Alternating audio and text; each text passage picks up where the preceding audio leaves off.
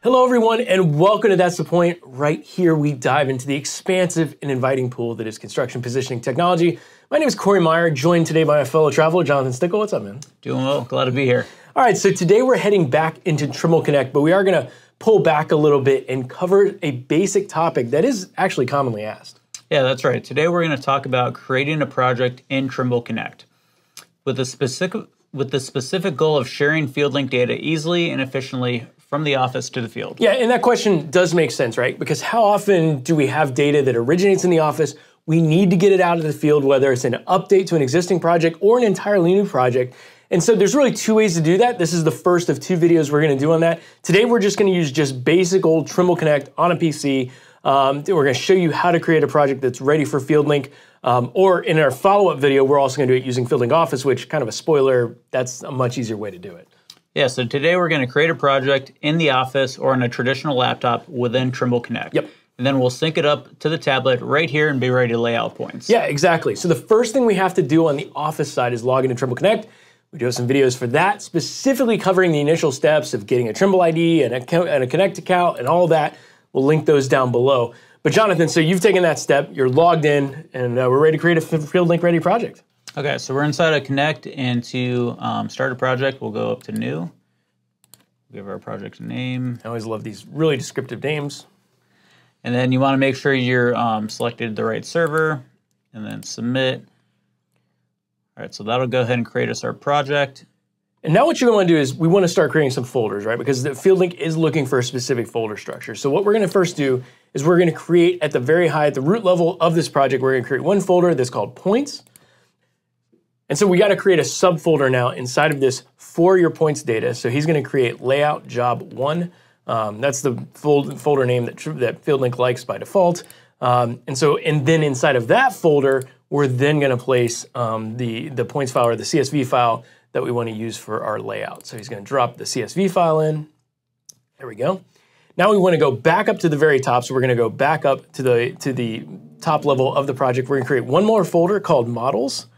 So he's going to create a folder, calling it Models. And now, just in this, we don't have to have a subfolder here, but he's just going to drop his geometry or his drawing file that he has for background. So we're just going to upload a DWG here.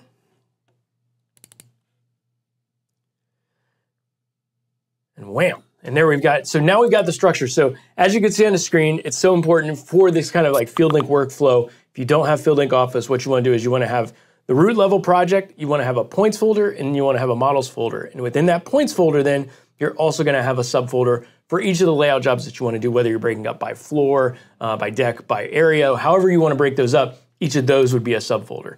But now, and then the last thing you got to do is you got to share it, right? Yeah, and to share a project in Trimble Connect is very easy. You just come down here to Team, invite people to the project, and then type in the email address where you'd like to send it to.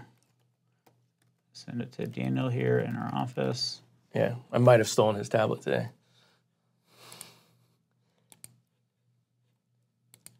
And they'll invite it, and then we go through the magic of the cloud.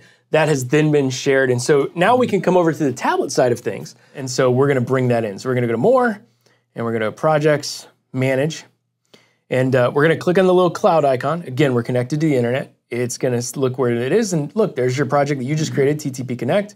We're going to tap on that. We're going to say Open. That's going to download all of those files from that Connect project in. So it's telling us we need to create a points or scan file, which is fine.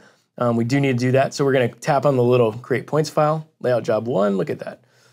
We're going to tap OK. And if we scroll down here before we hit Open, we could see that it's already noticed that there is a DWG file there. So we've created the points file. We have no points loaded yet, but we already have our geometry. We're just going to click Open on that. And it's going to open up a file, and we can even sit here, can open up the model and load that in right now. Kind of show us we're on the right track. And there we go. So we do have our geometry loaded in. So now the last thing we have to do is make sure that we've got our points loaded in. So we're going to go to More, Project, and Import. And we're going to import from the cloud. And we're going to bring this in, and we're going to go to Points, Layout Job 1, and there is our points file. We'll just click that and we'll select it, bring them in as layer 0 or whatever you would typically do in your workflow. And our points file is now imported, and we can go back, turn on our points, And we can see there they are. So as you can see, we got our points layouts here. They're all synced up. It's kind of seamless, like right there in FieldLink. It's crazy. So by following these simple conventions, creating and sharing projects from the office to remote field users with just using Connect and FieldLink, no FieldLink Office or anything like that, is relatively simple and straightforward. Yeah, and of course, if you have any questions or if you need any help getting up and running, your Building Point representatives are here to help. And don't forget to smash that subscribe button to stay up to date with all the latest tips, tricks, and pointers. Thanks for watching, and we'll see you next time on That's the Point.